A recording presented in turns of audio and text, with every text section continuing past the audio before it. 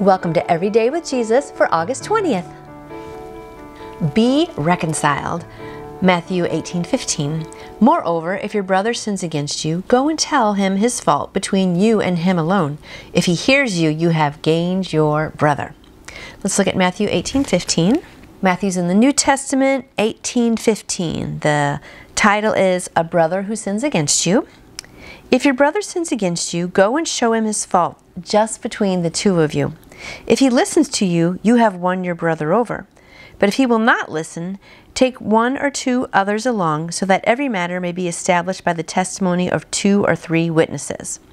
If he refuses to listen to them, tell it to the church. And if he refuses to listen to even the church, treat him as you would a pagan or a tax collector. Let's say something has come between Bob and Joe, and they are estranged from each other. Bob believes Joe has acted inappropriately toward him, a professional offense of some kind. Joe is unaware that he has offended Bob, but he knows something is wrong since Bob has been avoiding him as of late. What should they do? Bob. Jesus' words in Matthew 18:15 are for Bob, who believes Joe has sinned against him. Jesus said Bob should go to Joe and explain why he feels that Joe has acted inappropriately towards him. If Joe believes Bob and acknowledges the offense and seeks forgiveness, all is well. If Joe resists Bob's entreaty, If Joe resists Bob's entreaty, then Jesus has further instructions in Matthew 18:16-20, which I kind of read on a little bit. For Joe, as soon as Joe realizes Bob has something against him, he should go immediately to Bob and be reconciled to him. Discussion, prayer, humility, confession, forgiveness, whatever it takes.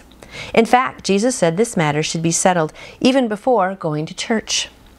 Ideally, Joe and Bob should meet each other on their way. I was just coming to see you. We need to talk.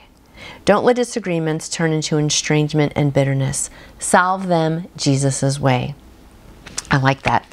And I know so often times it seems like the person who's offended you, like we should just be sitting and waiting for them to come and say that they're sorry. But very often, Jesus is what he's saying here is that we should just go to that person, and just ask for forgiveness. And sometimes I know I've asked for forgiveness for things when actually it was kind of like the other person's fault, but it just opens up the door, gets the conversation going. And I always try to think about, is this going to matter in 5 minutes? Is it going to matter in 5 years?